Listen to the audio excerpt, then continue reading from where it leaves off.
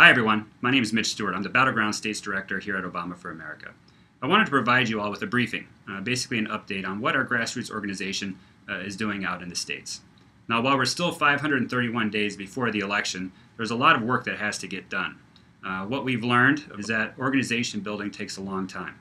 Relationship building takes a long time. The other thing that we all know is that in September and October, we'll see a sea of volunteers come into our offices. We know that we have to have an infrastructure in place, an organization in place to properly channel that energy. And now what we've learned is the best way to do that is to have what we call a team model, where we empower local volunteers to take leadership roles within our campaign, make decisions for our campaign in their neighborhood or in their community based off of both the work that they've done leading up to the election, but also because of their experience. But we have a lot of work to do. A couple things that we're working on right now, a couple programs that we're working on right now is the Summer Organizer Program. It's an 8-week program starting the first week in June, will end the second week in August, where they're going to be going out to communities across this country, registering voters, going door to door, helping us build this team model, this organization within communities and neighborhoods across the country. And they really make up both the philosophy but also the heart and soul of this campaign.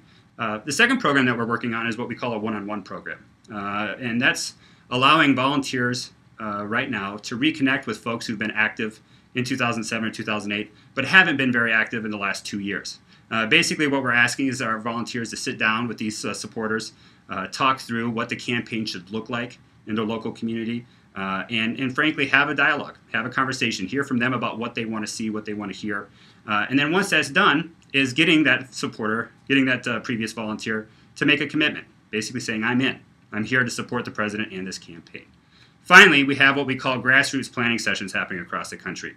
We've had 49 to date, and I think we have another 142 planned over the coming weeks. But basically, that allows our volunteers to sit down with other volunteers and map out what our campaign should look like in 2011 in their town, in their neighborhood. I appreciate your time. If you have not yet clicked to volunteer, please do so. It's incredibly important, and we'll have either a staffer or a volunteer get back to you and get you involved, get you engaged in the campaign. Thank you for your time.